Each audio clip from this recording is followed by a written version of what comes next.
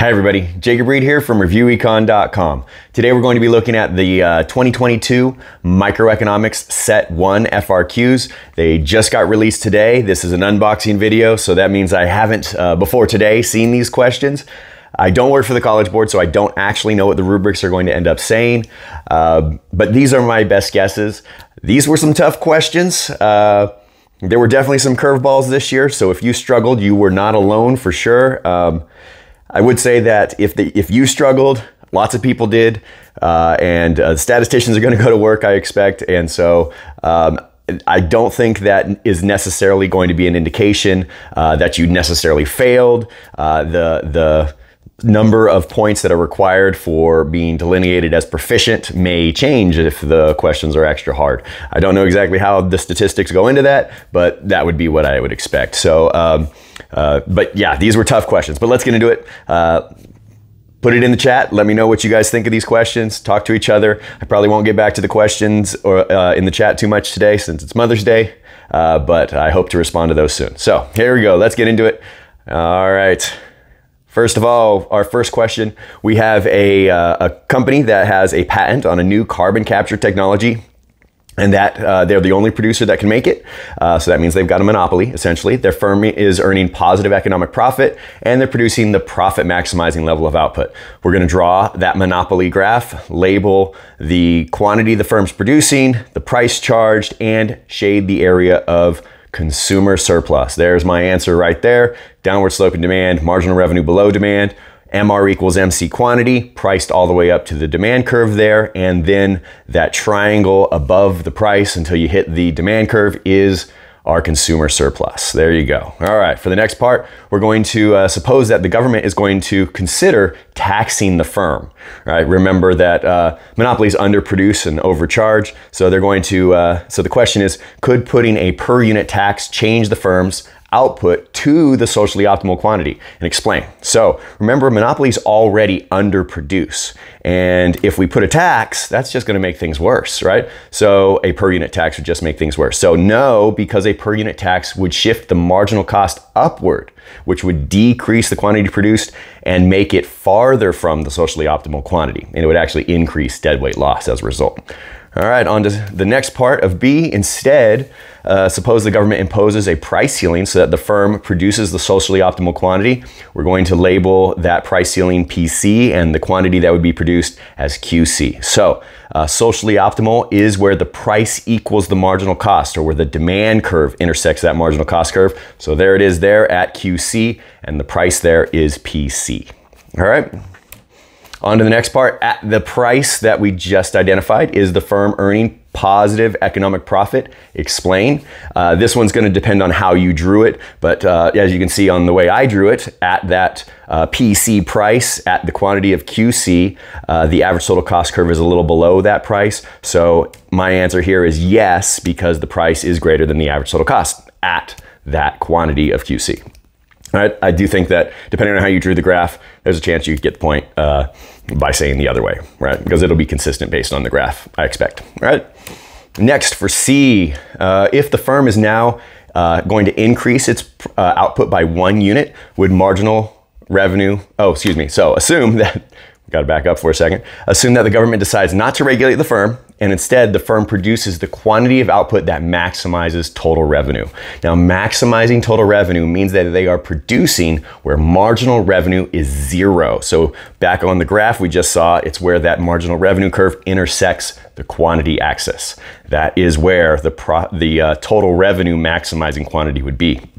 So the question is asking, if they increased output by 1 more unit from that point, would marginal revenue be positive, negative, or 0? Explain.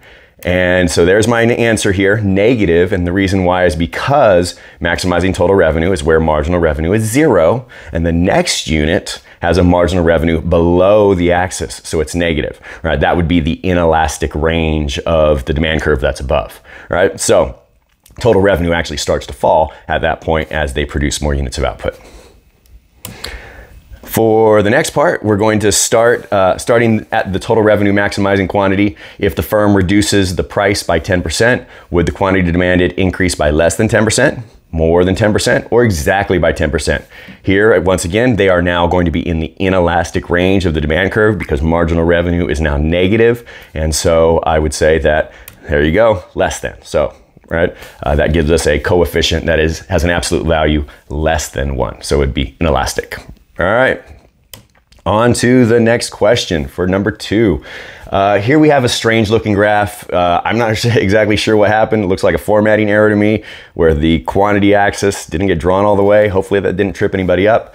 But we have Bueno. It's a firm that produces and sells guava, and it's a type of fruit, and it's perfectly competitive. And we've got our graph here. So what we see here, first of all, is a market failure, and we have to identify that market failure. As you can see, we have 2 marginal benefit curves. We have the marginal private benefit and a marginal social benefit that is greater than the marginal social benefit. Since it's on the demand curve or downward sloping side, this is a positive externality in consumption. I don't know if they're going to require you to say in consumption. I hope not. They have not required those sorts of distinctions in the past. But we'll see what they do. We'll see. All right.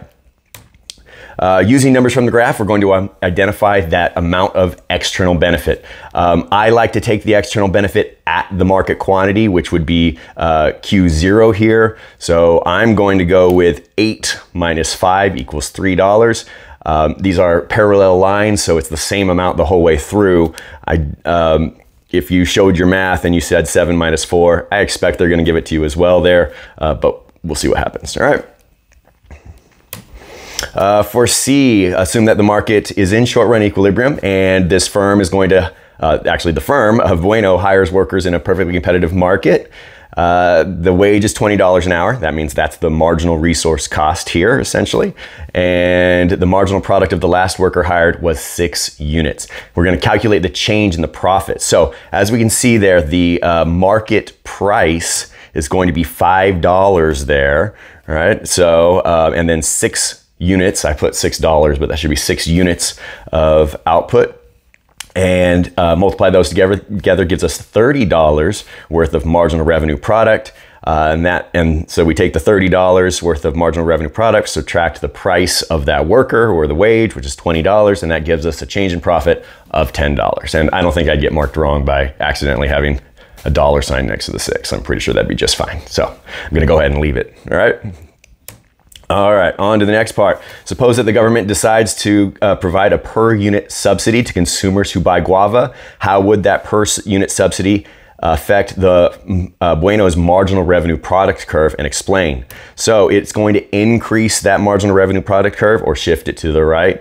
And that's because the subsidy would actually increase demand for the product, right? And therefore increase the price of guavas, right? And remember, marginal revenue product is the marginal product, which wouldn't change for the workers that are being hired, but we are now multiplying by a larger price of guavas here as a result of the demand curve shifting to the right, all right? That would give us a higher price. On to the next one. Instead of hiring workers in a perfectly competitive market, Bueno hires workers in a monopsony. So will the number of workers increase, decrease, or stay the same? And explain. Remember, a monopsonistic labor market, you have the monopsony is going to underhire and underpay. So they're going to decrease the quantity hired, and that's because a monopsony hires a lower quantity, where the MRP equals the MRC, than in a perfectly competitive market. So I think that'll be enough for the explanation. All right, moving on to the next one, the last question for set 1. This is a tricky one. There's all kinds of numbers here. This is actually testing whether or not you understand that a market demand curve comes from individual people's demand curves within a market. So we have a whole bunch of individual people's demand curves, and we're going to add them all up to get the market demand curve, right? So first question we have to answer is, we're first going to assume that the market has a perfectly elastic supply curve. We're going to draw the market for the local market for good X with an equilibrium price of $5. We're going to label that equilibrium price and label the equilibrium market quantity. So if we see at $5, if you look at there at $5, Emily will demand 3. Wu will demand 2, Omar will demand 2, and Fernanda will demand 1. So add those all together, that's 8 is our equilibrium quantity there, or that's our quantity demanded there. And so since we have a perfectly elastic supply curve, that ends up being our equilibrium, right? So at $5, we've got a quantity of 8. And I think that's what they're going to be looking for there. Over for B, we're going to assume that production increases. Let me rephrase that. For part B, we're going to assume the cost of production increases, which causes the price of good X to increase from $5 to $7. We're going to calculate the price elasticity of demand for good X if the price increases from 5 to 7. And then we're going to show our work. So as you can see, I have it marked there as far as the quantities demanded in the market. We're at $8 or 8 units of output at $5, and we're going to have 4 units of output at $4. And so we're going to calculate our percentage change of quantity. Remember, quantity is always on top, divided by the percentage change of price. To calculate the percentage change, my preferred method, and the preferred method on the AP exam, is new minus old divided by old times 100. So let's go ahead and do that. We have 4 minus 8 divided by 8 times 100 gives us a percentage change of quantity of negative 50%. And then the percentage change in price is 7 minus 5 divided by 5 times 100 gives us a percentage change of price of 40%. So negative 50% divided by 40% gives us a coefficient, an elasticity coefficient of negative 1.25. I don't think you will be required to have that negative there. I believe absolute value will be just fine. But since that absolute value is greater than 1, for the next part, we have to identify if this good has elastic, inelastic, or unit elastic demand, price elasticity of demand in that range of prices. And since we had 1.25 as our absolute value, that is greater than 1, it's elastic. All right, and again, that'll be consistent. You could get a consistency point based on whatever you calculated, I believe. On to C. So could Emily's marginal benefit for the second unit of good X equal $4.50? Explain. Well, if you look, Emily actually is willing to pay as much as $7 for 2 units of output. So that means that 2 units of output, or that second unit, is worth between $6 and $8 for her. Otherwise, she wouldn't be willing to pay that much. So I put no because Emily is willing to pay $7 for the second unit. And she could actually be willing to pay as much as $7.99. We don't know exactly where her cutoff exactly is. All right, so that means her marginal benefit of that second unit is at least $7. It's also less than 8, by the way. All right, so there you go. That's my answer for that one. All right, and there you have it. That's it. Those are my answers for set 1. Check out the set 2 video if you didn't have any of those questions. If you also didn't have the set 2 questions, then you probably had a version of the exam that isn't going to be released.